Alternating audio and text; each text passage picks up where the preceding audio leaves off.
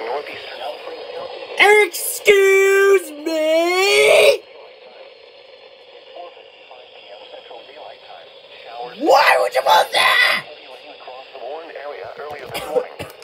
Between 8 and 12. Additional rainfall amounts of 1 to 2 inches are possible in the Warren area over the next few hours, and additional flash flood warnings may be issued. Flash flooding is ongoing and expected to continue this evening. Hazard: flash flooding caused by thunderstorms. Source: radar. Impact: small creeks and streams, urban areas, highways, streets, and underpasses, as well as other poor drainage and low-lying areas.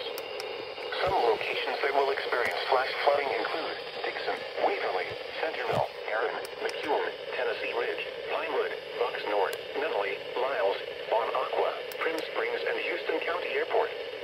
Turn around. Don't drown when encountering flooded roads. Most flood deaths occur in vehicles. Move to higher ground now.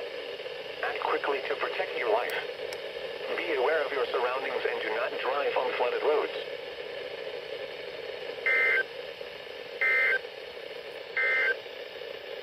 Here is the Okay, so the WR120 activated. Before the ER10. What is that? You decided to activate for an unrecognized warning? An unrecognized warning? Are you fucking serious? First the WR120, now you. God. You both are on drugs right now.